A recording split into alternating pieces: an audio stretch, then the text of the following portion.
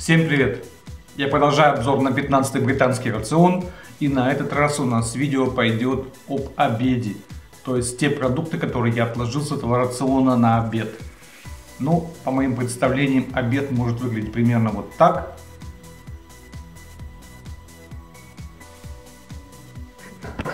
В общем, я решил курицу с рисом, это такой тортик. Энергетический напиток, то есть напиток спортсменов со вкусом апельсина, энергетический напиток лимон, батончик со вкусом карамели, кофе, сливки, сахар, соус табаско. Я думаю, он будет наиболее пригодным все-таки где-то в этом блюде в основном. Жевательная резинка, 2 подушечки и также 3 карамельки. Кстати, еще, возможно, я использую галет, то есть какой-то из них там. Один галет я съел, то есть 5 штук их было, один я съел на завтрак. Возможно, какие-то уйдут на обед. Но с чего начнем? Давайте, наверное, начнем все-таки с основного блюда.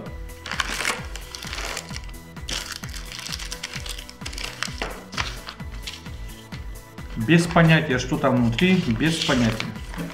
Я думаю, для начала мы все-таки выкладем, наверное, рис.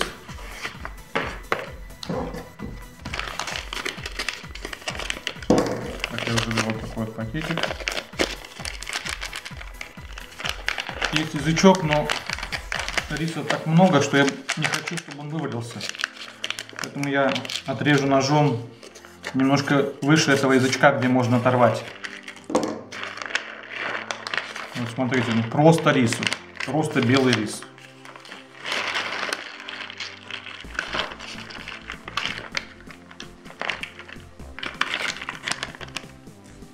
Я надеюсь, он хоть хорошо вареный. Сухой, но вареный. Вот так невкусный вообще. Ну и это у нас, я так понимаю, все-таки заливка, наверное, к этому рису. Поэтому они в отдельной упаковке, то есть отдельного цвета. Чтобы уж точно не перепутать. Для таких обзорщиков, как я. О, что тут такое интересное. А если еще и вкусное.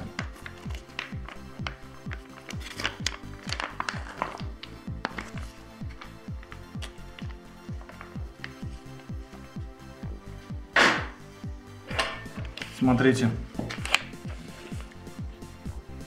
Вот это все курица. Прям куски курицы, не фарш, а именно кусочки курицы, то есть грудинка. Тут видно перец. Что тут еще такое видно? Да больше такого ничего если не видно. Какая-то вон зелень немножко присутствует, но что это такое, я не могу сказать.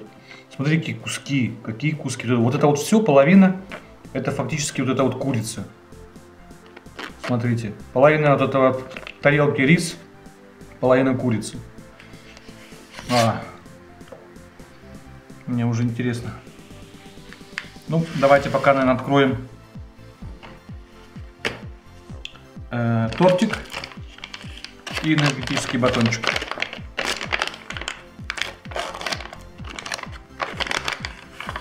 Вот такой вот у нас тортик. Эту штучку ни в коем случае не есть. Кто не знает, она для вытягивания избыточной влаги. Смотрите. О, какая печенька вкусная. Пахнет вкусно. Ну и энергетический батончик я строю тоже. Со вкусом карамели должен быть. Ну, от него я ничего другого не ожидал. В принципе, батончик как батончик. Пахнет тоже вкусно. Пахнет такой интенсивный вкус карамели, это очень сильный. Давайте, наверное, еще сделаем для начала хотя бы один напиток, чтобы это все можно было запить. На этот раз я решил все-таки тоже на обед кофе взять. Но уже другой этот кофе. То есть было их 2 сорта. Если честно, внешне выглядит почти одинаково. Хотя нет, тот первый кофе был немножко больше было гранул. а этот как порошок. Ну и сливки сухие.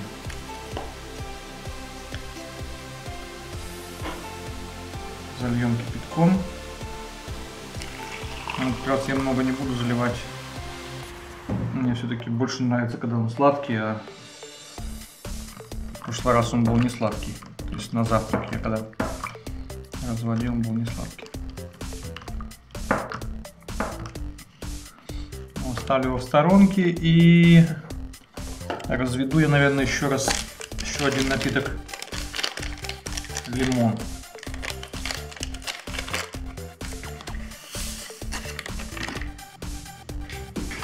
В общем, белый порошок, ничем не отличающийся. Как бы сказал полицист, порошок белого цвета.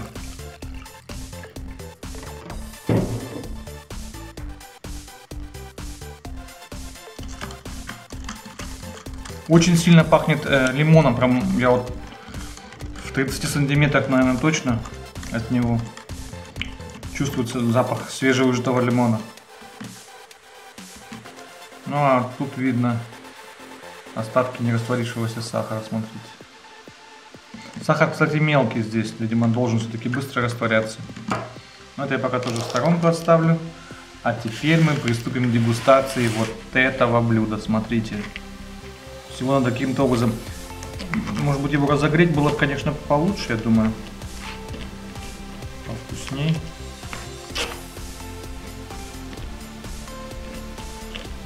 Но почему я ем их холодными блюдами? Потому что не всегда возможность предоставляется их разогреть. Я их использую еще также для походов, для своих туров по лесу. И в этом меню не предусматривался разогреватель, поэтому я стараюсь пользоваться тем, что есть. Да, мне интересно.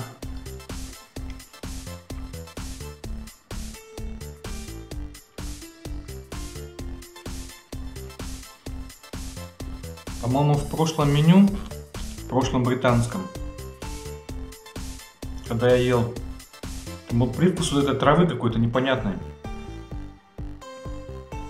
Здесь он тоже есть, в этом соусе. Ну, курочка, конечно, обалденно сделан вообще.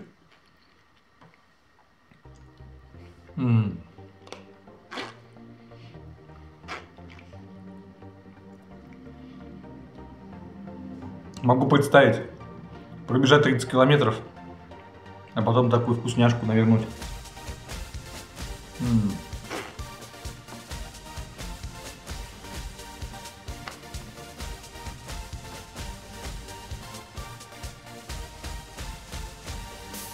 Тут из подписчиков смотрел британский рацион и сказал: возьмите меня туда служить, в Британию. Да. Очень вкусно. Очень вкусно. Я бы даже сказал, что вполне такая ресторанная еда. Ну и рис, конечно, не фонтан выглядит, но если все-таки перемешать это, разогреть, то вполне ресторанная еда. Вкусняшка. Ну, батончик. Вот смотрите, какой он. Там какие-то фрукты видно. Изюм.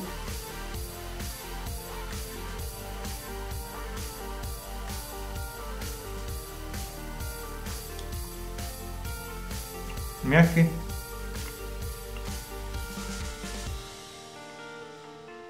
Даже с него можно что-то слепить, наверное.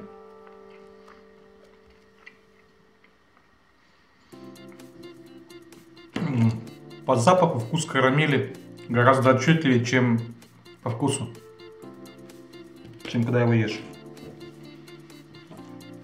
Вот напиток, то есть он лимонный, растворился целиком.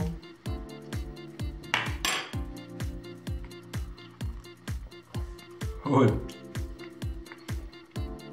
Кислый.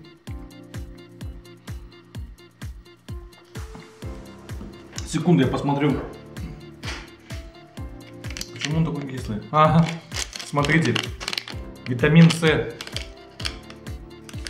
469% суточной нормы витамина С в одном этом пакете. То есть 500%, почти 500%. 5 норм, дневных норм для нормального человека в одном пакете. Таких пакета 3. Я посмотрю сейчас за завтраком, то, что я растворял там.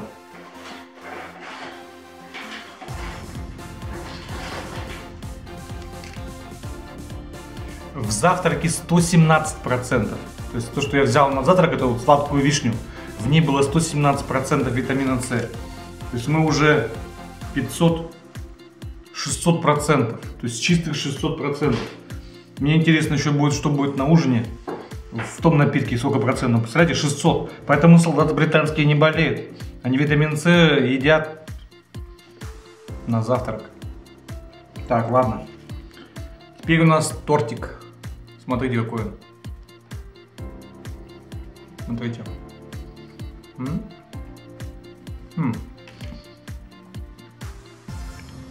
Пахнет он гораздо вкуснее, чем и выглядит. Он гораздо вкуснее, чем на вкус.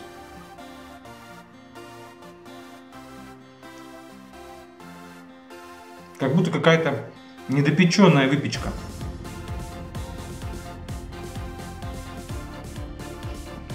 Кстати, кофе ничем не отличается от того кофе, по крайней мере на мой вкус. От того кофе, который был на завтрак.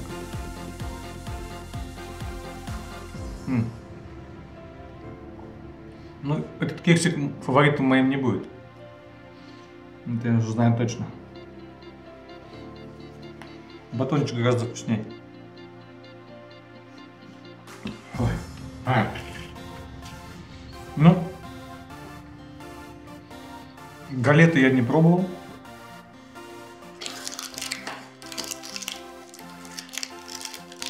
Конфетки я тоже пробовать не буду. Я вам уже их на завтраке рассказал, как они на вкус и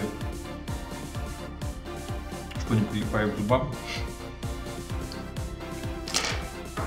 А вот соус табаско я, наверное, все-таки открою. Но я его не буду вложить в этот самый, наливать в рис.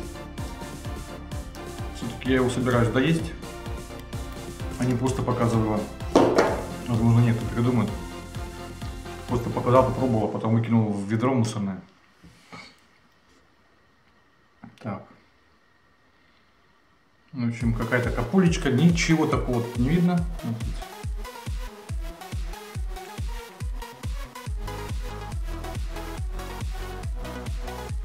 Зеленый перечный соус. Поэтому он зелененький в этой бутылочке. Зеленая балочка.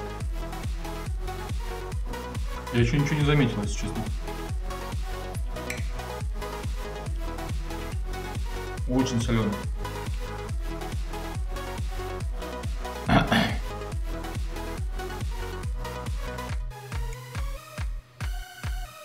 Ну, сейчас немножко появляется такая острота.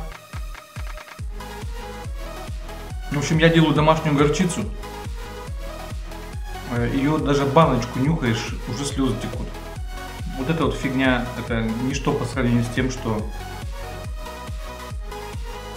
по сравнению с домашней горчицей. У меня остался вот такой вот спортивный напиток. Я не хочу его открывать, я его хочу с собой взять, потому что он написан на 500 мл его развести. У меня, во-первых, стаканы по 300, то есть я его просто на 500 не разведу. А во-вторых, я его просто в поход возьму, если что, в ближайшее время какое-то там, может через пару недель я сниму вылазку в лес. 24-й МРЭ. Наконец-то будет заключительная серия. И я возьму его с собой, просто во фляжку залью, засыплю его и буду по дороге пользоваться. А все, что я еще попробую, это вот такая жевательная резинка. Те подушечки были мягенькие и были такие довольно-таки сильные по вкусу. Тоже мягкие.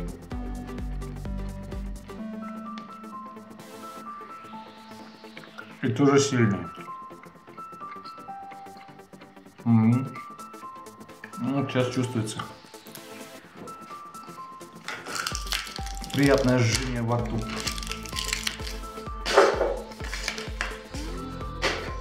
Ой. Ну все. Буду доедать обед. А вы будете со мной. Ставьте лайки, подписывайтесь. И ждите розыгрыша в понедельник. Видео выйдет в понедельник. Подписывайтесь сами, подписывайте своих знакомых, друзей, товарищей, одноклассников, квартал города, кого угодно. Чем больше вас, тем лучше мне, а вам меньше шансов выиграть. Но ничего страшного. Я буду делать другие розыгрыши. На 1000 подписчиков, на 5000 или 2500, не знаю. Всего хорошего, пока, будьте со мной. Пока.